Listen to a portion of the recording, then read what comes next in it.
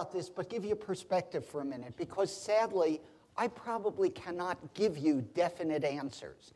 I hope together we can come up with some good guidelines. And so let me tell you, I thought about, why can't I give you a good answer? Well, I think there's a problem here. When I teach the law of search and seizure, when can you stop a car, when can you frisk somebody, when can you take someone's DNA, I'm dealing with law that was developed in the 1780s, right? So not real science focused. Well, what we all know, those of us from the States in the area of criminal law, is called the Brady obligation, right? We've all at least heard that, was developed in a non-science context also. Footnote here, Brady was actually a death penalty case, and the issue didn't have to do with guilt or innocence. The issue had to do, should Brady get the death penalty because he was the shooter, or was there some evidence that he was guilty, but the other guy was the one who actually fired the gun? Interesting stuff, but not really science.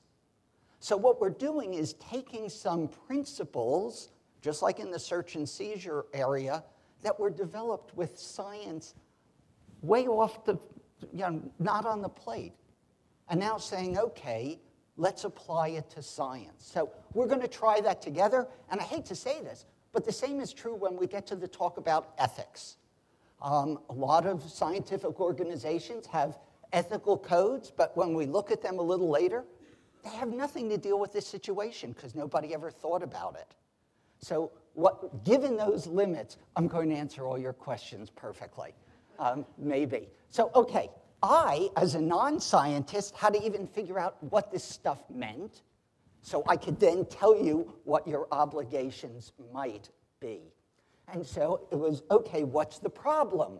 All right, I'm old. That's Bob Dylan. Those of you who are too young, ask your parents who Bob Dylan was, okay?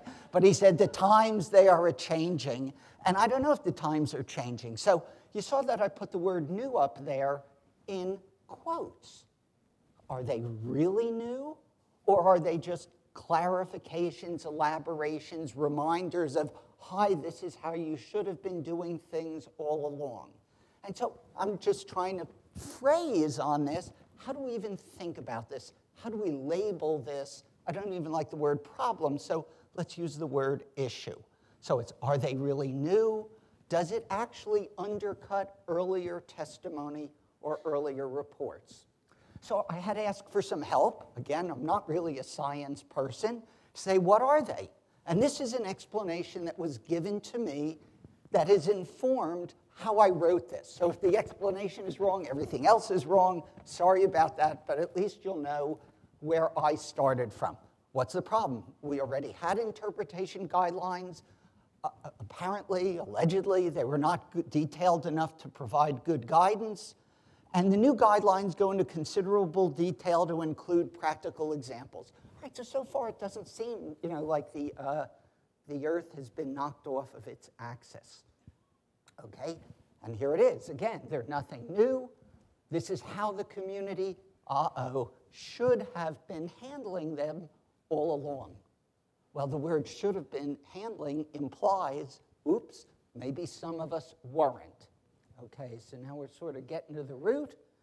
And again, forgive me, but I like pictures, and they're all really stupid. Some labs are now recognizing that they may have really, and I exaggerated, really overestimated the rarity of DNA profiles. I assume at least that's a possibility in some cases. What percentage, what degree of overestimation, whether in any particular case it makes a hoot of difference because the guy's also caught on videotape, that's another issue. But just in isolation, a concern that, hey, if we were to use the newest version of the guidelines, we might have different numbers than we did when we calculated them originally. Okay, so I said, all right, well, that's interesting. But who the hell is Swig? Oh, I shouldn't say hell. I was being, oh, God. Oh, God. Did I say that? Okay. Who the heck is Swigdam? Okay, now, I happen to know who Jack is. No. Okay, it's his fault. But So what? That A group called Swigdam came out and did this. Is that law? So one of the questions you all have to ask as you inform yourselves is Swigdam law? Is it what we'd call compelling authority, good advice, or just one of many ways of approaching this problem? I can't answer that question for you. That's really for you within the profession. But that's going to be a question you have to keep in the back of your minds as you try and decide, what does this mean? Maybe the answer is easy, because if the answer is simply, who cares what they are, but we're going to follow it, it then gets you to the next step. But I assume that there are diversities of opinions and approaches. I certainly heard today there are different approaches. I had no idea what you people were talking about for the last 6 hours, but it was really interesting to sit here and, John would say, okay, we'll just erase this. I'm like, what do you mean just erase this? Okay, but, I'll just erase this and put an F in. Oh, that feels better. Yeah. Thanks, John. Okay, I'm trying to learn this stuff. All right, so now let's get a little bit more serious. What does it actually say? It's a guidance document. Oh, okay. So it's not a law, it's a suggestion, it's an approach. It provides guidelines, but look at the last bullet. The revised guidelines are not intended to be applied retroactively. What does that mean? And more importantly, and I'm going to say, heck, who the heck is Swigdam to say that?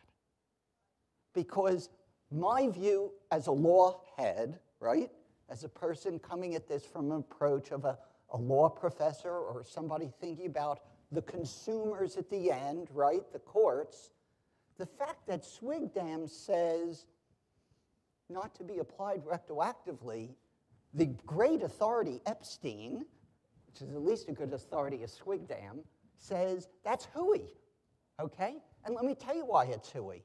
Because the law decides, and this is, look, science and law do not always go well together. You all know that quite well, right? But the law will decide the significance so that although Swigdam can say, and I sort of understand what they mean, these aren't meant to be applied retroactively, let's go forward. The fact that a respected entity, a body of authority in the world of DNA has said, hi, do it this way henceforth, raises a legal issue. What does that mean about how you did it before? So whatever the Swigdam advisory of these are not intended to be applied retroactively means in the science community, please don't hang your hat on that in terms of the law community, because I just don't think you can say that. Or say it in the sense that that's in any way binding on a judge or on what are the duties that we're going to start talking about. So, all right, a brilliant jurist, okay, or you Utes, all right? What are the legal questions? Okay, well, one question is, in any particular case, each of you has a universe of cases that you've handled. Would this make a difference? Well, I don't know. If the numbers dropped from 1 in 3,800 to 1 in 2,600, does that make a difference? It's hard for me to say. I don't know what other evidence was present in that case. I don't know, maybe there was a guilty plea in that case. I can't begin to answer, but that's a very narrow question and something beyond this lecture, because it is, again, case-specific. You might look at 10 cases and say, God, the change in numbers is minuscule, and there were 3 other pieces of evidence, and who cares? But it may make a difference in some case. I'm going to use the word material, okay, because we're going to come to that in a minute when we talk about the law of Brady versus Maryland and information that is material. And when we answer those questions, then we say, okay, what do we do with that? Well, is this something that's affected by the Constitution? The second one, statutory, I'm not going to answer because that would be from state to state.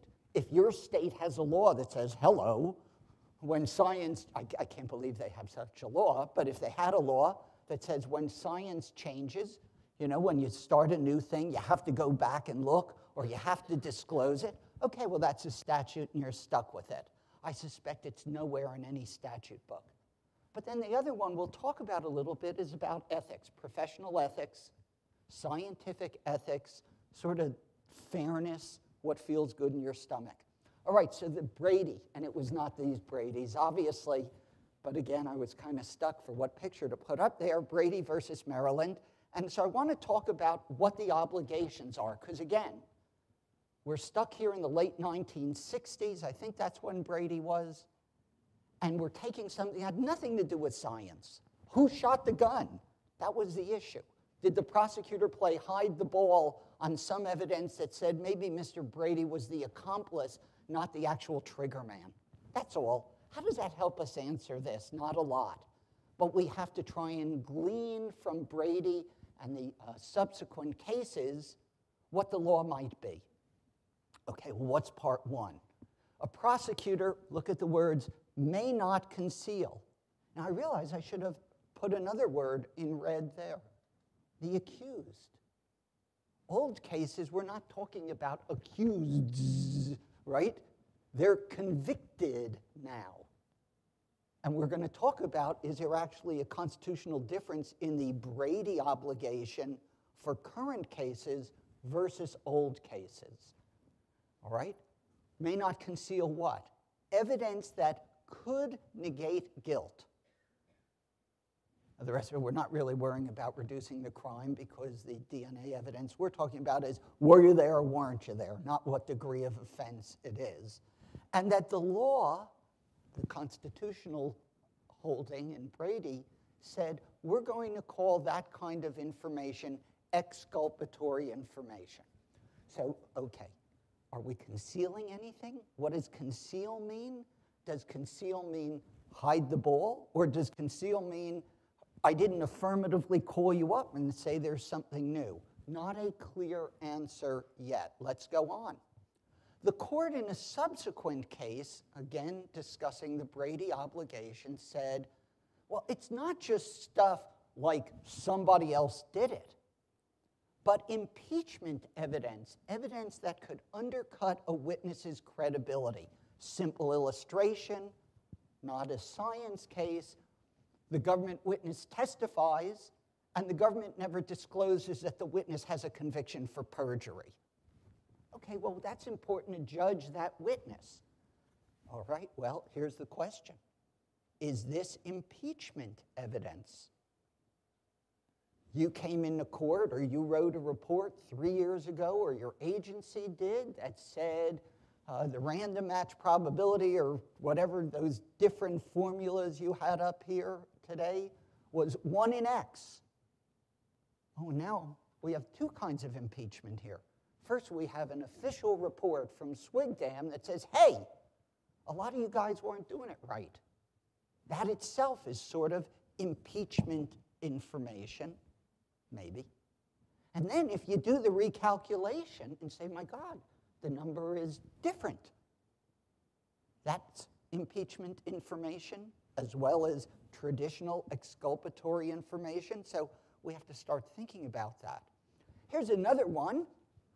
I don't think this is knowingly false testimony, but to cover all of the parameters of Brady, all right, the prosecutor may not knowingly make use of false testimony. Again, I'm not saying that's here, but we're just teasing out what the Brady rule is. When a prosecutor, okay, well, you guys say, well, thank God that's not me. I'm not the prosecutor, I'm the lab person. Well, we'll get to that one in a minute because it gets a little stickier. When the prosecutor knows that false testimony has been presented, he or she must correct it.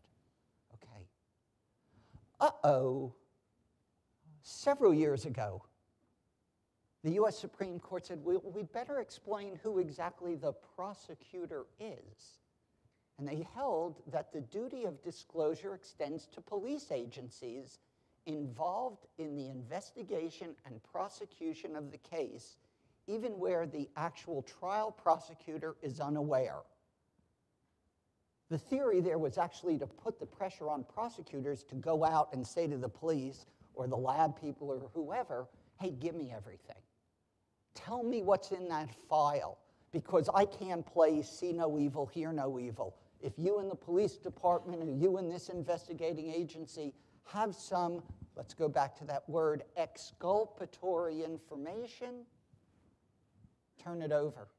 And if you don't, the case is going to get reversed just as quickly as if I, the prosecutor, himself or herself, had it. So what's pretty clear to me, if you're not a private lab, then we get even more in the sticky thickets of you're a private lab, but you have a contract, who knows what's going on. I believe that this case says police and police labs, I assume, state labs, are in the Brady umbrella. Okay, so where does that leave us? Is this Brady? I come back to the question. All right, the existence of new or just clearer guidelines, does that existence mean, that's why I put the question mark there, the old interpretation, I mean old in the sense of from an older case, might have been done wrong?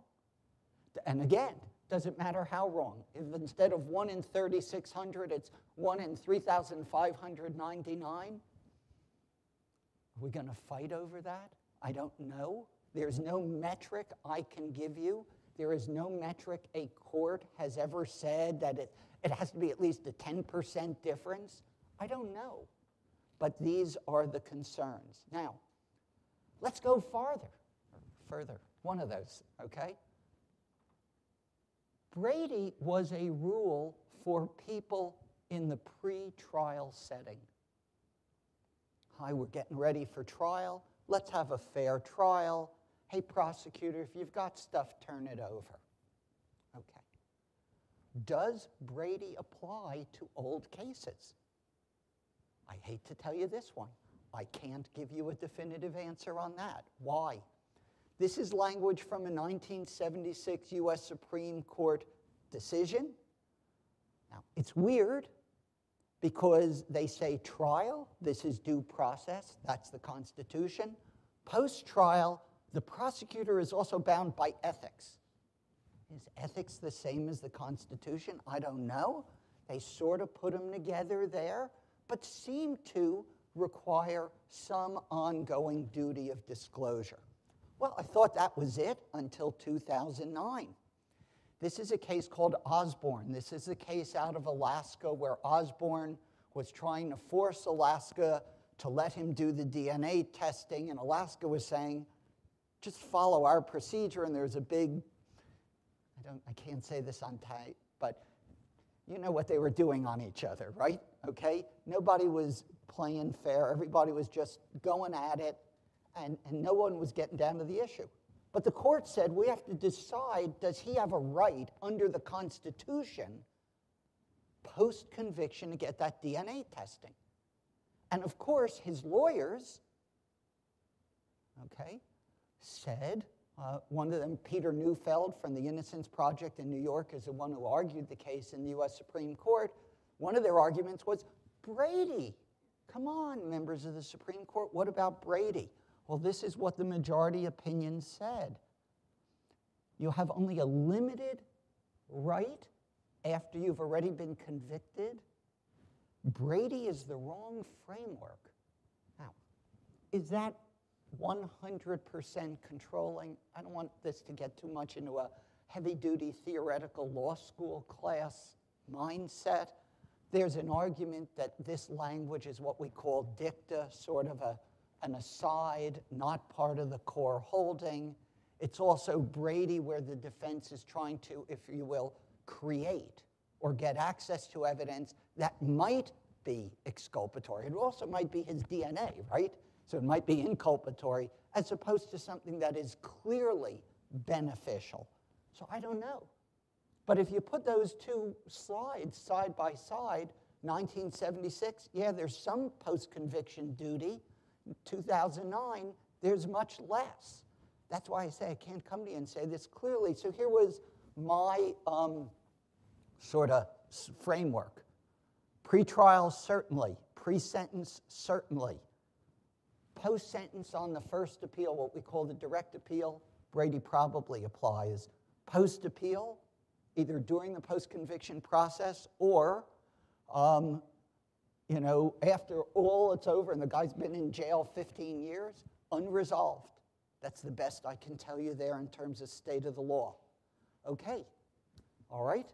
And so when we go back to that language, in a sense, maybe Swigdam was right if Brady doesn't apply to post-conviction cases. So all I can say is it's a problem. I'm not sure you want to even fight that problem, and I'm going to talk about a way to resolve all of this mess a little bit later in the PowerPoint. But that's our Brady discussion. So let's, as we say, beyond Brady. All right, how about ethical codes? Well, the ABA printed model rules for prosecutors. Look at the red language here. When the prosecutor learns of new credible evidence, creating a reasonable likelihood that a convicted defendant did not commit an offense. I hate to stop you here. Does that mean every single case? Or only ones where the statistics you did were the tipping point evidence? Right? Because if there are 50 other pieces of good evidence, maybe it doesn't mean anything. But who knows what this means? But this is the prosecutor's ethical duty. This is an ABA, American Bar Association, ethical mandate.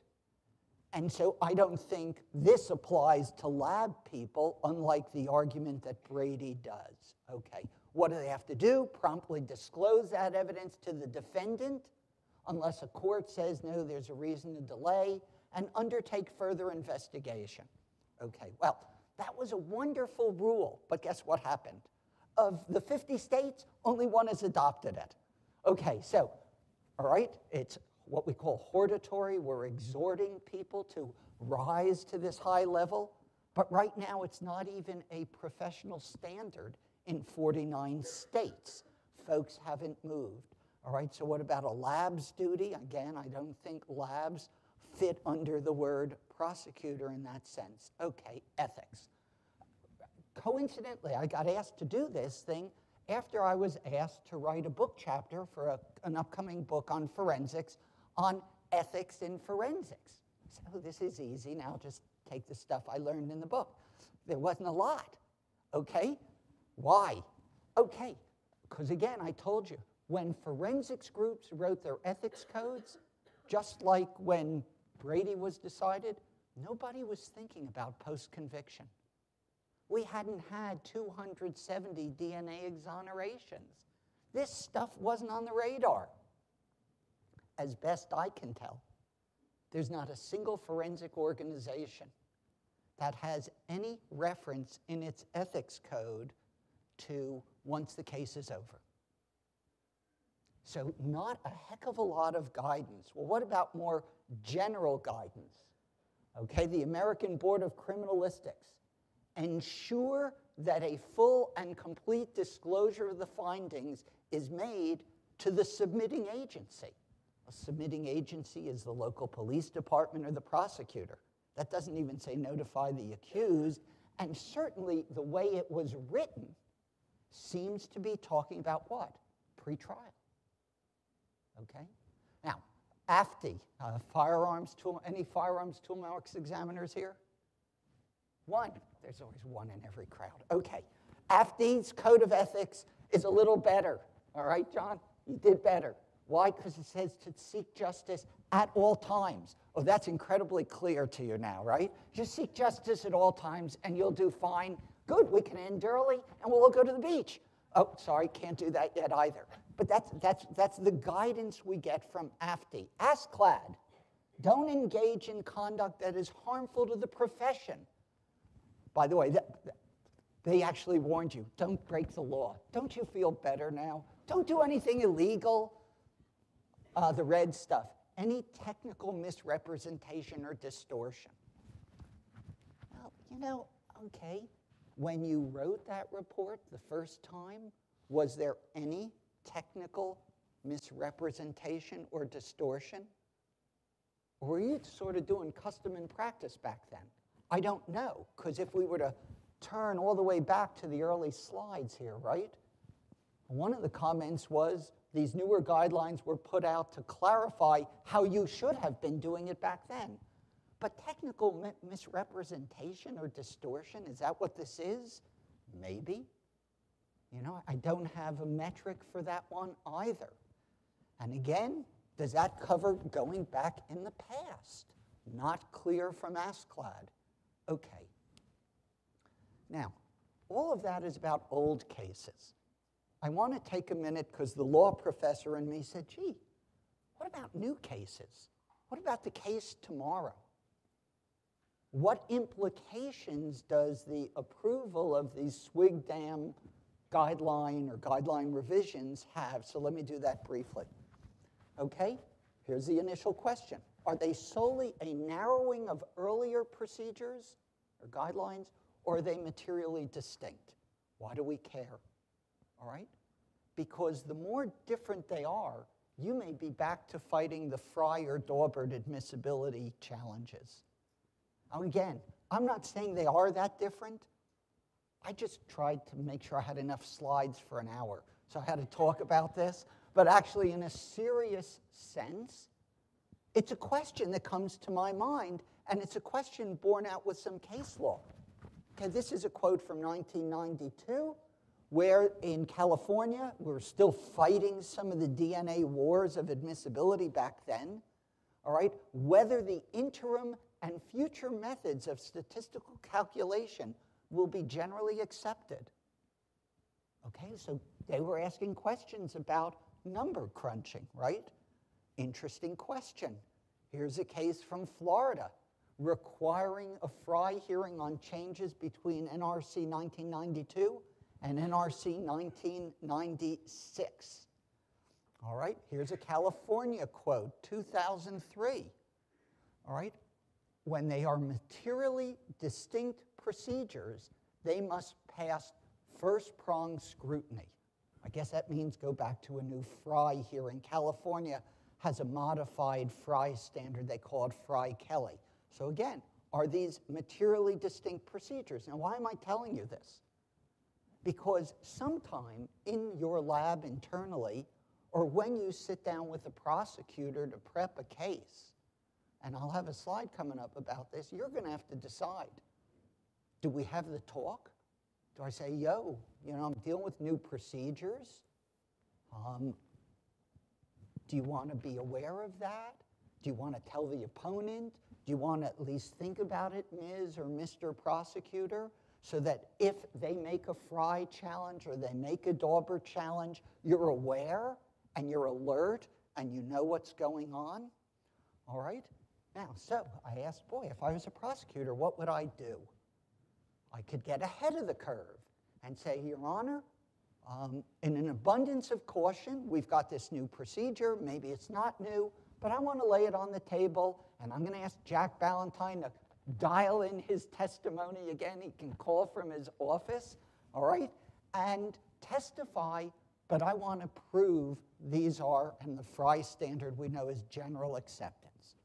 Or do you do nothing and say, and listen, the last project I worked on for NIJ is DNA for the defense, and we're putting together, and it'll be published in a few weeks, this massive resource book for defense lawyers. But you know, even from the prosecutors, and I'm sure you've seen it from the defense, 99% of them have no idea about any of this science. And that's a polite thing, right? Usually they're so, not just they know nothing, they know wrong things, right? And so they ask these ridiculous questions. So the odds, I'm saying this bluntly, of a defense attorney saying, aha, I'm aware of the new guidelines, I'm going to litigate a Frye motion. Unreal. Okay, unless you have a really good, anybody here from Minnesota? All right, have you guys run into my friend Christine Funk? Oh yeah, she's in, okay. Again, because we're taping, I can't say anything, but you will confirm. You could say it, but afterwards at the bar you'll say that, okay? But you can confirm that Christine Funk is a public defender who has learned DNA and knows at least what questions to ask, okay? But there are very few Christine Funks. The great majority of people have no idea what's going on. You hand them the report, they say to the defendant, there's a report, and then the case goes forward. I don't know, but people should be considering this. My question now to you is, okay, are you going to call up your prosecutor and say, by the way, we're operating under new guidelines? Or are you going to say nothing? I don't have a good answer for that, although I suspect you ought to. And frankly, I think it ought to be in your reports, which we'll talk about. Well, we know that some states have the Fry standard. We know that federal courts and the numeric majority of states use the Daubert reliability standard. Well, reliability challenges are always possible. I'm not saying you're likely to get one, but you could. So what's the do-it-once right model? I learned this from a judge named Ron, who's here from Arizona? Oh, God, I know you know this. Judge Ron Reinstein? Okay, Ron Reinstein, great judge, former prosecutor, now does a lot of consulting work. And when they were trying to decide whether to admit DNA back in the day, all the judges in Phoenix, Maricopa County, said, let's have one judge do a consolidated Fry hearing. It's really the right way to do it. I just participated in a similar type hearing on eyewitness issues in New Jersey. One judge, they had all the issues in front of that judge. What a great way to do it, because you're not doing it piecemeal with people from different qualities, okay? So I will suggest to you that if in your jurisdiction you fear or anticipate or desire having a hearing to resolve, are these new guidelines reliable, are they generally accepted, don't have 28 hearings in front of 28 judges. The system should be able to respond to do a consolidated hearing, do it once, do it right. Any lawyers who come afterwards, they get the same notes of testimony and they do it. There's a model out there that people have used and it's worth considering. Okay, now, report writing.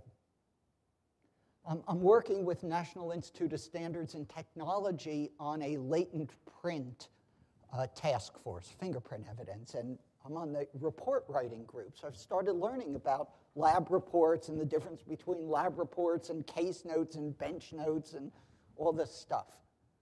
So the question is, at the bottom of your report, who was saying earlier, so one of our speakers was saying earlier that at the bottom of her report it always says, what does the word source mean? Okay, a simple glossary.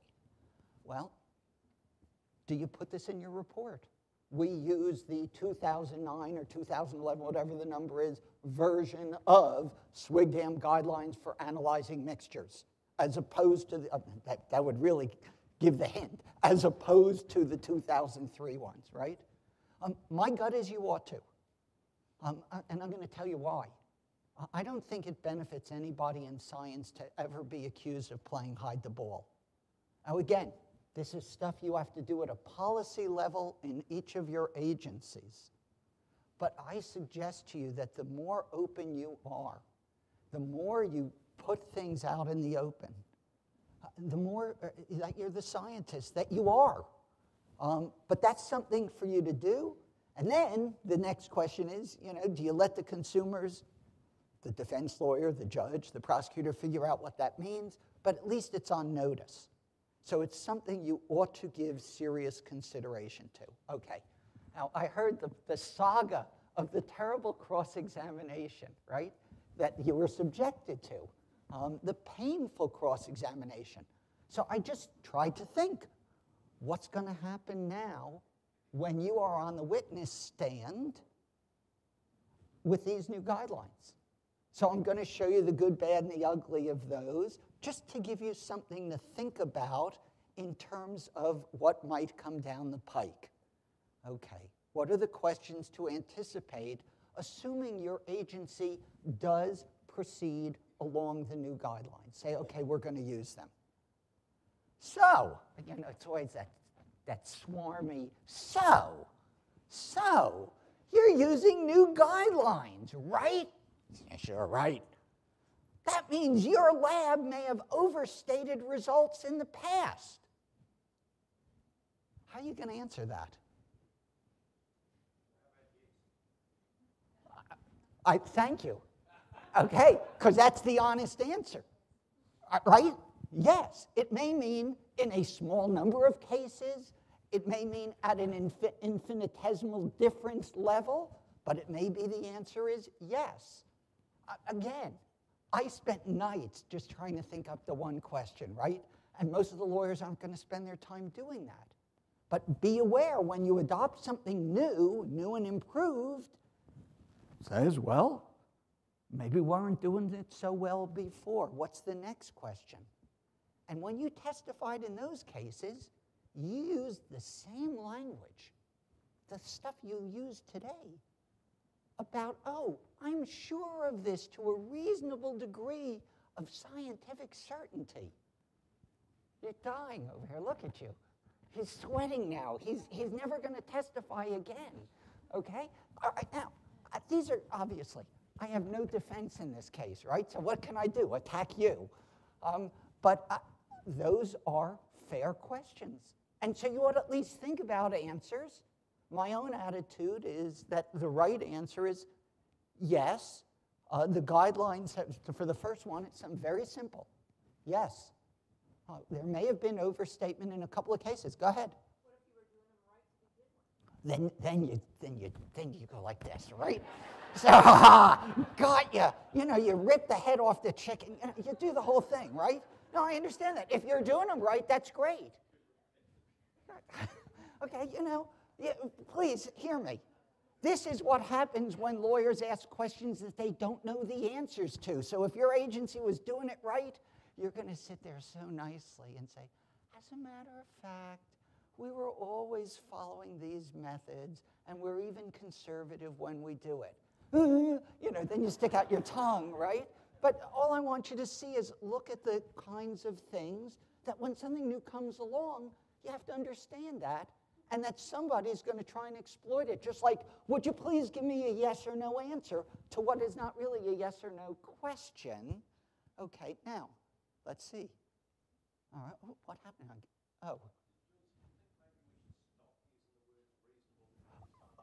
Okay, first, I have to repeat the question so they get it on the tape. And the question was, should we stop using the words to a reasonable degree of scientific certainty? I'm not the expert on that, but I've been learning from some evidence scholars that there's actually no requirement in law to say that. But that's a whole other issue. It's something worth talking about.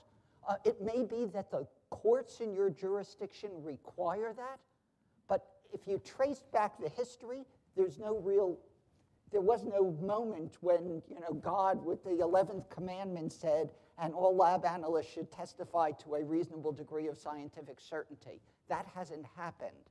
So the answer is maybe. Okay, now, let's go back to you're using new guidelines. And that means your lab may have overstated results in the past. And my next question to you to make you squirm, if I'm the opposing counsel, is going to be, have you notified anybody of that? And how are you going to look when you say no? Now, again, I promise you, I'm not like mailing these out to defense lawyers all around the country yet. Okay. You know, but I pose these because you are scientists. You know, when I gave a training here. We did the impression and pattern evidence symposium in August. And part of my training was training folks how to testify as an expert. And one of the things I said to you, when you get up and get credentialed, I want you to remember to say, I work in the lab that has found 80 people guilty, but has also exonerated 5 people, right? Because you guys do that all the time. You're neutral scientists. Well, this question is not going to make you look very neutral if the answer is no. And again, this is me preaching to you. You don't have to follow this, but be aware. This is a question I would ask. Now, a judge might say, objection sustained. Mr. Epstein, that has nothing to do with the case. But the damage is done. So be aware of the implications. Okay? What was wrong with the old guidelines? If nothing was wrong, why new? You know, you're going to get some questions like that. What if you don't adopt the guidelines? This goes to like the questions you were talking about before of, give us the name of all those smart people who are on that commission, right? And you're not using their method or who signed that report. Here's what it's going to look like. Tell the jury what Swigdam is. You agree, don't you, that it is a prestigious scientific group? You agree it's the leading research and best practices entity. You can just see where I'm going. I'm about to pull the rug out from under you. Your chair is going to fall over, right? Because they adopted new guidelines, didn't they? They were adopted after 3 years of intensive study, not just study, intensive. The FBI lab uses them. Other labs, come on, you know where I'm going. And you're not, are you? Right? I mean, you can hear in the tone of voice. Okay? That doesn't look good. So it's something to be aware of.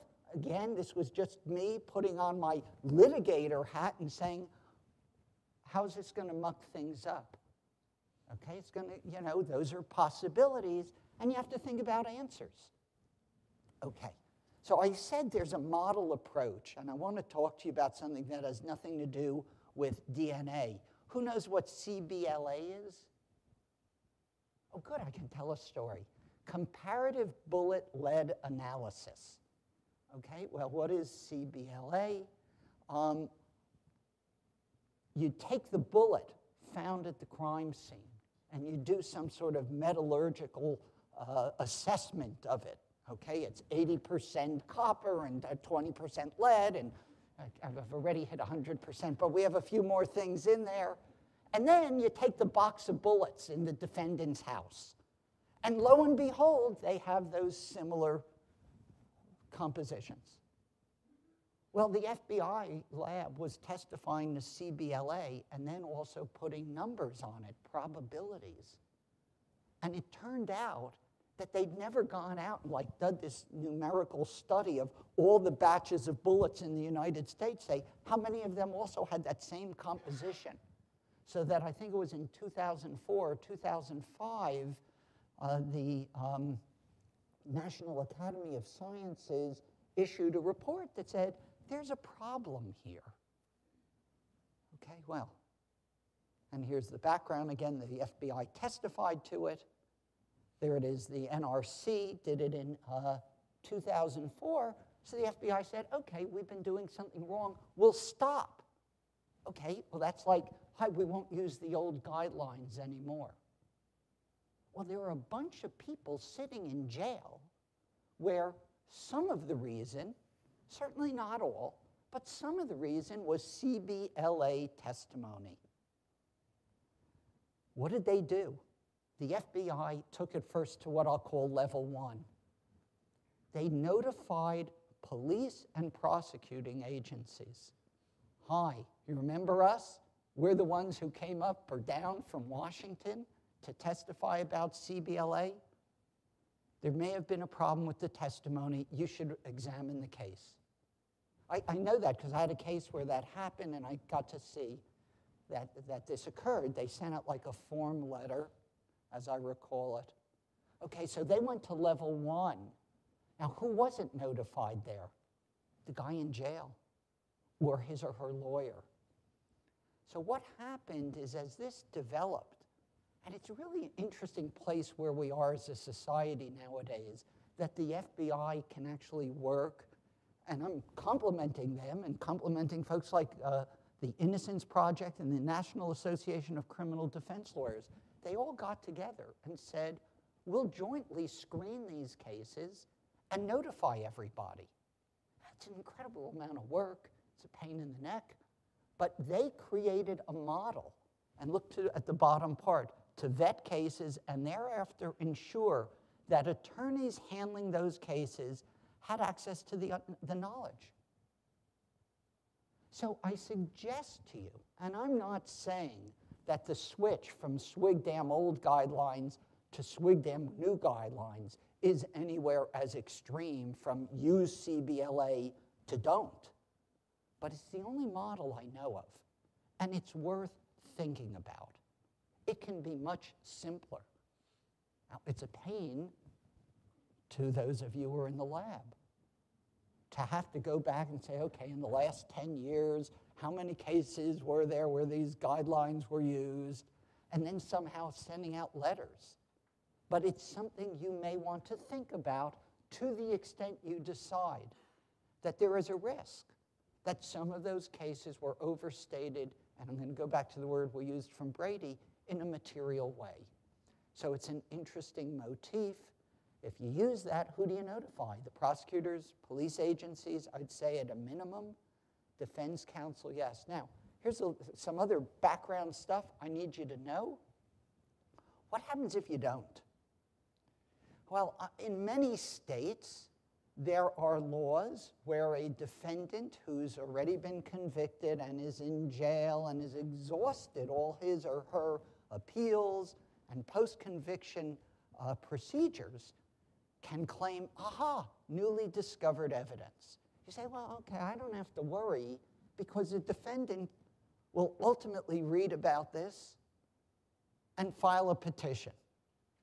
And then we'll look at that case. Well, I suggest to you that that's not going to necessarily work. Number one, often there are time limits. In my state, Pennsylvania, the rule is that that petition must be filed within 60 days of when the defendant discovered or reasonably could have discovered this information based on due diligence. Okay. What does it mean for a defendant to be able to discover it? I've seen courts say, well, there was a newspaper article on it. So that Mr. Schmo, who's sitting up in state prison up in Erie, Pennsylvania, somehow had access to the New York Times. I frankly think that's a myth, but that's a problem. So to the extent that we, as a community, say we want to be ethical, we want to treat people fairly, and maybe of all the cases that everyone in this room handled, there's one where it might raise a question of innocence. You know, do we sit back and say, well, we'll hope the guy reads the New York Times or has access to the web and checks the Swigdam site periodically? Because some courts will say, aha, there was notice. Sorry, Mr. Defendant, too late. So the summary, okay. There may be, I'm not going to say there were, cases where rarity of a profile has been overstated. Here we go. I can't give you the answer. I said it is an unresolved issue of the duty to go back and check, whether we look at it in terms of the ethical standards we posted or the development of the law of Brady since 1967 or 69, whenever that case was. What's the model approach? Again, my model, you don't have to agree, is the CBLA model. I actually have one of those CBLA cases, and the truth is, in my case, it ended up not making a difference. But people learned about it. And that was the important thing. So that's an approach to be aware of. And here we go. Questions. I know we want to get to the beach, although I'm going to the airport in a few minutes. But I really do welcome either questions or comments. Am I off base here on any of this?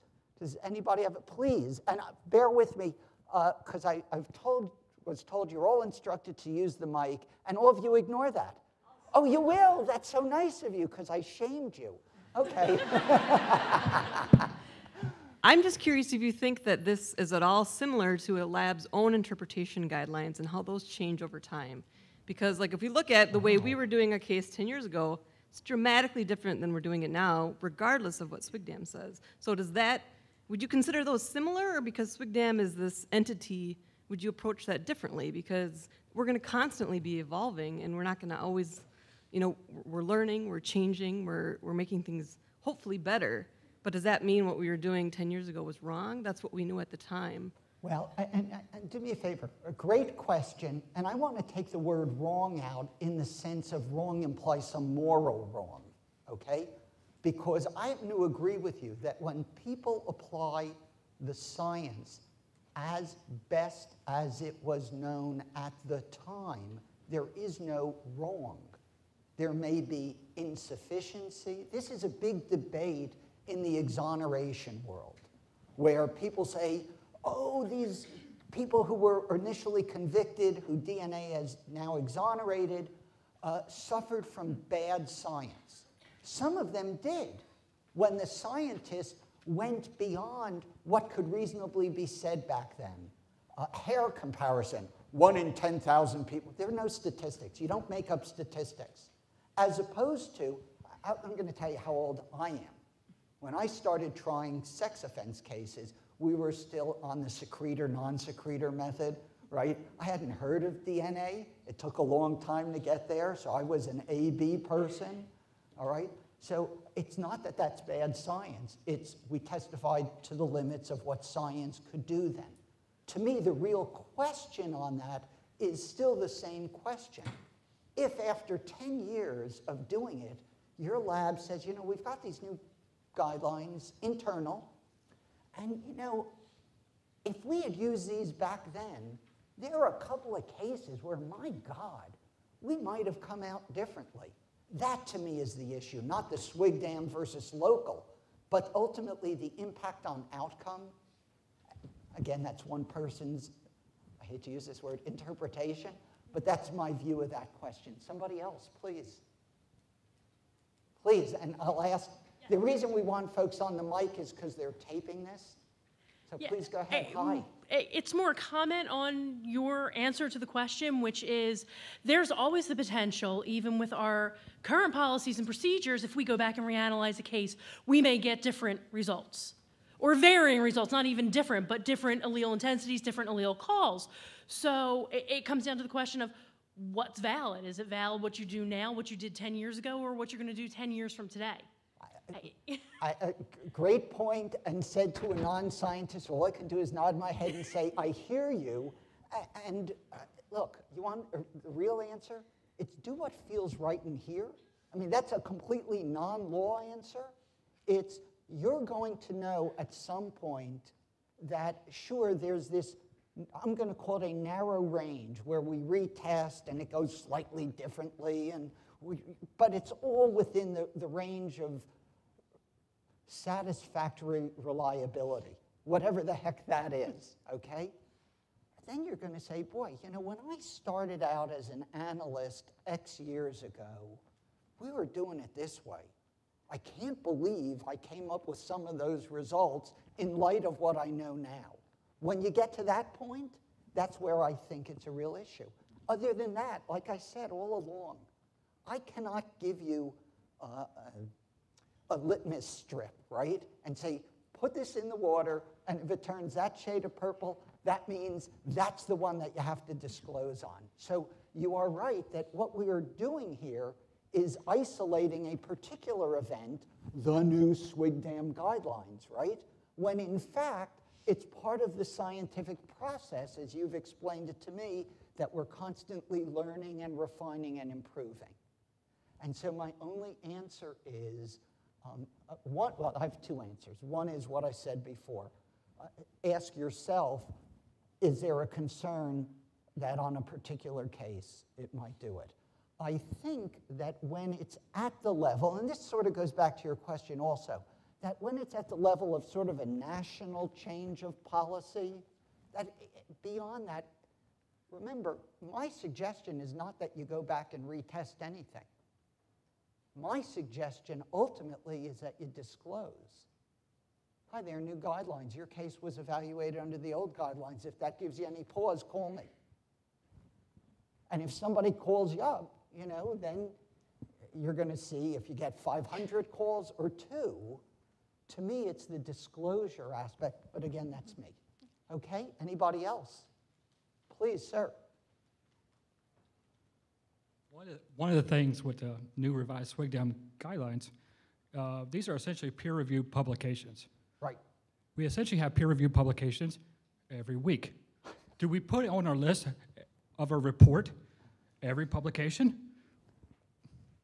It's got to be a point. There's revised SWIG dam training guidelines, validation guidelines. At what point do we notify the prosecution? The point where it starts to make a difference. And again, you're asking, again, all these questions are the great science questions. I start at the beginning. It's like, don't shoot the messenger, right? I'm the one who said there is a rough fit between what happens in the lab and what people are looking at or for in a courtroom, okay?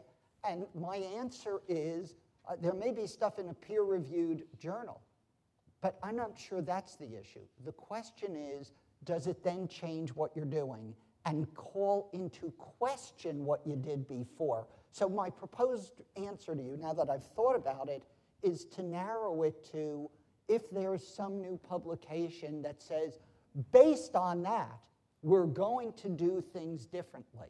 Not just, hi, we also read Jack's latest article and it was really sexy and powerful and emotional, because that's how Jack writes, okay? You know, it's not that, it's, are we changing?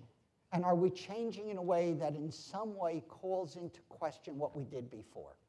So is that, no answer is satisfactory, but did I do my best on that one? All right, we're going to get back to the microphone. No, I mean, horrible answer. You talk about the FBI quality assurance standards. We've had revisions of those in the past. Do we notify the agencies that there have been a revised in their standards? We changed our policies to comply with the new ASCLD standards, the new FQS standards, et cetera. I mean, You're asking a great question. because one of the things you made a point is we need to notify the agencies, put it onto our report. But there's so many changes this happens in our, you cannot sufficiently notify of. Okay, and let me ask you, because I'll have to ask you, stay up there, okay? Because I will ask you a question which will help me give you an answer. A lot of those things don't have to do with the report outcome. For example, ASCLD may issue new guidelines on how often you do proficiency tests, just as an example. That's something that just goes in your SOP, and I know, who was it, from Virginia, you post, who was telling me, we post the SOP online. That's the easy way. As opposed to something that's actually going to relate to reported results. I don't know if that helps at all, and I hear you, and again, look, I'm giving you a lawyer's opinion of trying to say, what are the questions? I'm not even going to predict what a judge would do if a defense lawyer, where are you from? This county, This county? Pinellas County. Okay. If a defense lawyer in this county came into court and filed a motion to set aside an old case or for a Fry hearing here in Florida on the new guidelines, I'm not sure a judge would say that person even gets to first base. So I'm not trying to opine that this will definitely happen. What I'm trying to do is identify what might, and that each lab will have to make a policy determination as best it can of what do I do, or what do we as a lab do, for two reasons. For the 1 in 1,000 individual for whom case that may make a difference, and for us to have a really good reputation as scientists. And to me, that's disclosed on both of those, and that's the best I can give you. But you're welcome to the last word. No, I think full disclosure is a great idea. I just get, there's a point of. There's a point of, right, where we're disclosing all the time, we're not analyzing anything. Right, I mean, it depends upon how you're treating the revised SWIG dam guidelines, and I use the word guidelines there. And again, to me, that also comes back to, are you going to adopt them? If you do, what is the implication to you as a scientist?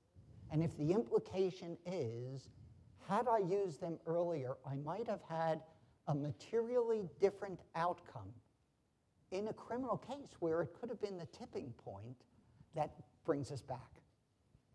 Okay? Anybody else? Please step right up.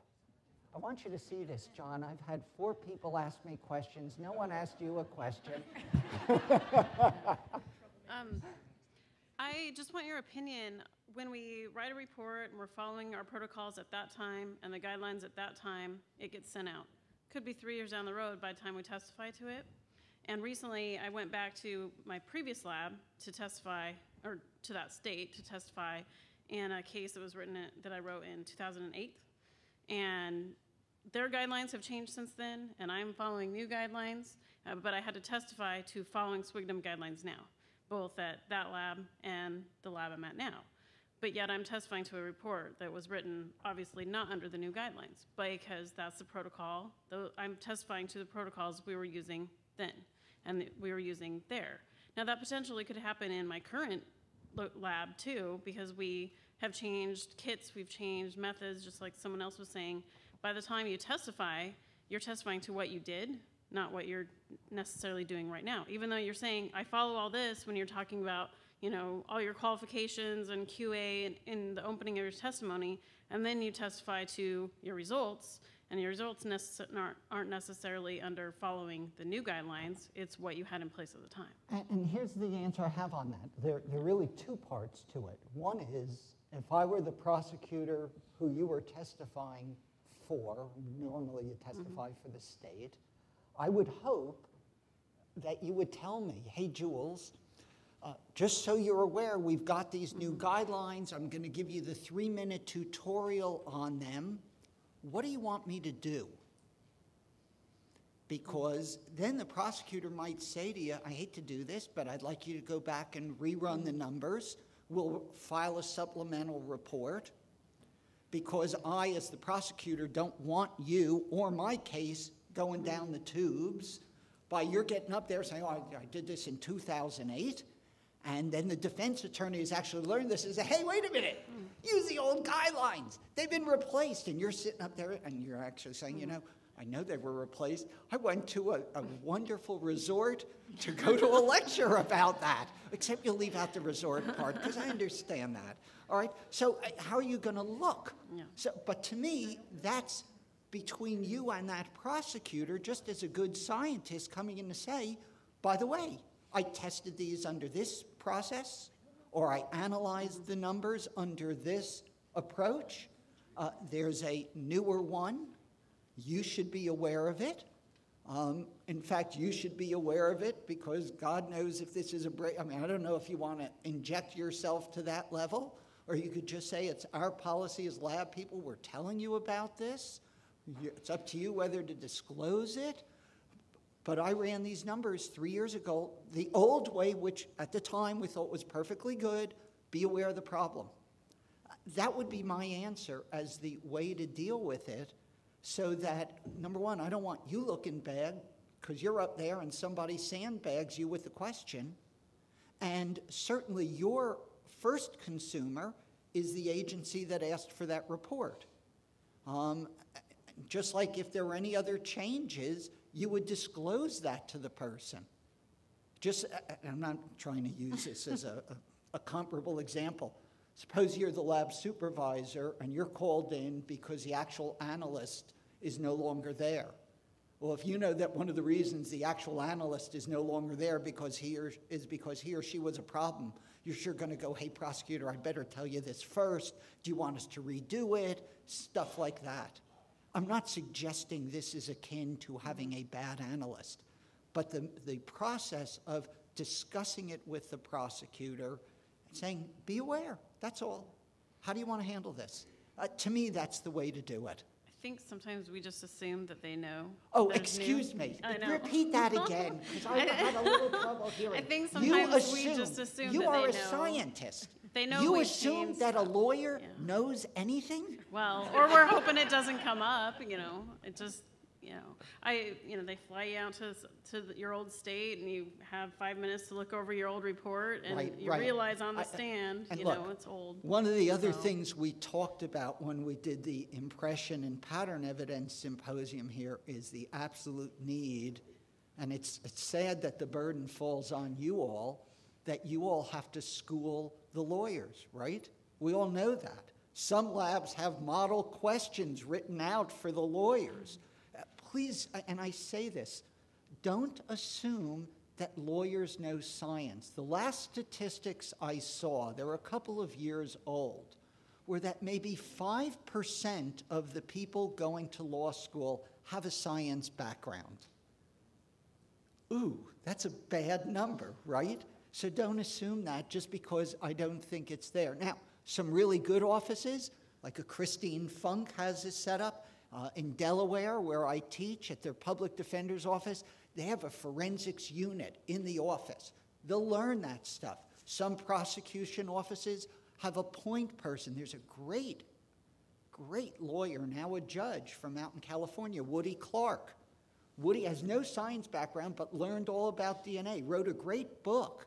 Also, I don't remember the name of the book, but if you just look up Woody Clark with an E, a great book about the history of DNA coming into the courtroom. And Woody was involved in all sorts of cases. So there are places that have that kind of specialization, but I think that's the exception, not the rule. Well, I did have enough slides. So where's Debbie? Because I think we're supposed to do with whoever else you want, just a general Q&A now? Or are we doing the Twitcher thing? Clickers. Anyway, thanks for letting me fly in here at midnight last night and leave immediately after this. And I salute you for all the great work that you do.